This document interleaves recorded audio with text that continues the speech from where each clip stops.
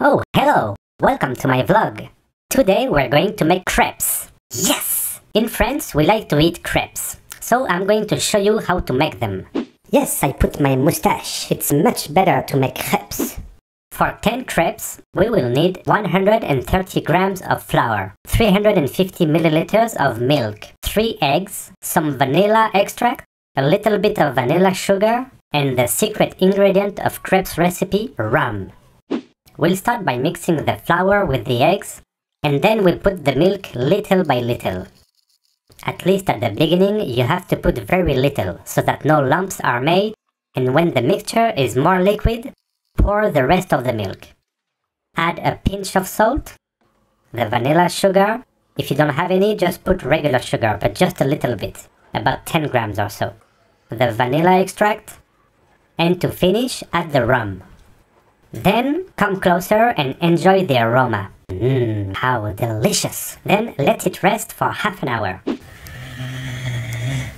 Now we cook the crepes. It takes about 2 minutes for each one. It's very easy. The pan should be very hot.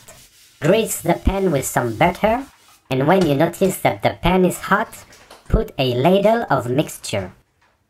You fill more or less the ladle. The first time you fill it all the way. It's better too much than not enough.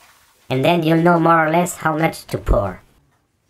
Quickly, you start to take off the edges of the crepe and flip it when you see that the crepe is completely detached.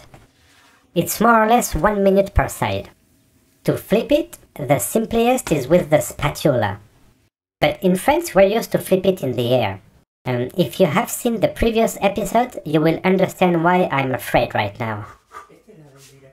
Yes! Well done, Papa! Whew. When all the crepes have been cooked, they can be eaten sweet or savory. We personally do both. In a savory crepe, you can put several things. The most common is ham and cheese. For the cheese, you can use mozzarella or emmental. You can add bechamel also. It's very good. And instead of ham, you can use raw ham, sausage, chicken, minced meat, or mushrooms, tomatoes, spinach with bechamel. You can do many things. You can also add an egg, either by breaking it and spreading it over the whole surface and then folding the crepe in two, or putting the egg in the center and folding only the edges. In the sweet crepes, you can put sugar, honey, jam, caramel, chocolate hazelnut spread, melted chocolate, many things too. The only problem is that I have been forbidden to eat sweet. Anyway, crepes are easy to make and delicious whether they're sweet or savory. So voila, bon appétit with this recipe. I hope you will like it. Thanks for watching this video. I'll see you in the next episode. Ciao ciao!